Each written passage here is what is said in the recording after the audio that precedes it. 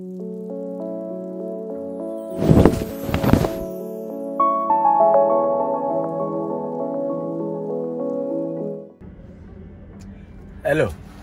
welcome to another episode of 360 Seconds in a Rolls Royce with Stephen Akintayo. Last week we started a series, 4 common mistakes in investment. And then this week we'll go digging deep into the first point. Number 1, okay, which is basically trusting family members and of course religious acquaintances are both professionals. When it comes to investment, it's not sentiment, the same thing with business. And you have to be sure that you get the counsel of top professionals before doing that.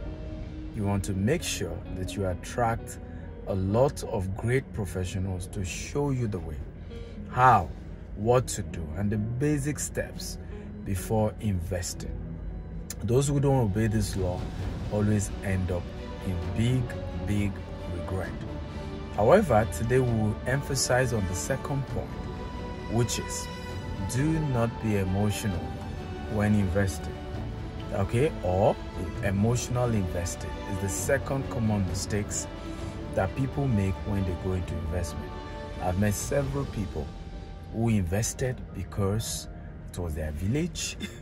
We've seen people who are high net worth individuals, for example, who went to build a 5 billion naira house in their village. The question, majorly politician, anyway, how do you see professionals do this much? The question is, in the future, 20 years from now, can you sell that house higher than the amount it was purchased? The answer is no. One of my guests was sharing with me the house his grandfather built in his village. And the day they were to bury his grandfather, which was 11 years ago, bats was everywhere. Actually it was his father, not even his grandfather. They killed more than 100 bats.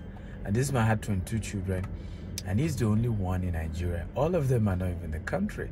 If I had to give the house to a school to be used just so that it doesn't even waste. But you see, if the same person had bought a land in Lekki, in Abuja, or built a house in Port Harcourt, Abuja, Lagos, that property can still be sold for a higher value, can be repurposed, and they still get higher value. So don't go into investment because, it's my city, it's my town. Nothing wrong when you've achieved certain level. You remember we talked about third generation residual income? When you are that third generation residual income, there are certain things you can begin to do based on emotions, based on sentiment. But you do not invest because of emotions. Some of you invest in businesses just because it's owned by your relative, even though the numbers are not right. Some of you have pastors, quote unquote, imam, quote unquote, bring you bad, opportunities. And you still go ahead and invest because he's a pastor. That is called emotional investing. Some of you also end up investing in things that will not work, but because you are relationally tied, your girlfriend, your fiancé, your wife is involved. Listen, this is investment we're talking about here. Don't bring in emotions, okay? And if you can let go the emotional part of investing, you will build wealth. You will lay up money like gold, like dust, right? Gold as dust. You will build massive, wealth. It's not emotional. So what then is investment? It's factual, scientific. You do analysis. You analyze, you calculate, you measure return on investment.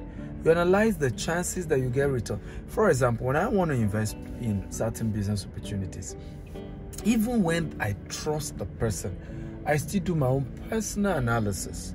For example, you're asking me to come and invest in your farm business, and you're going to be giving me 20% return every year.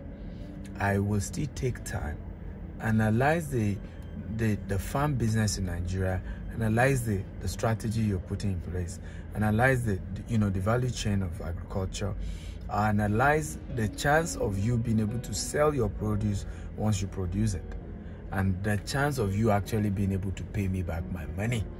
And I'll probably even ask you, what are your other alternatives? What if there's famine, there's pests, there's no rain?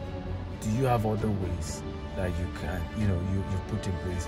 Do you even have insurance for your farm, right? These are powerful things that you want to look into. Okay, so I hope you've learned a thing or two in this 360 seconds in investment.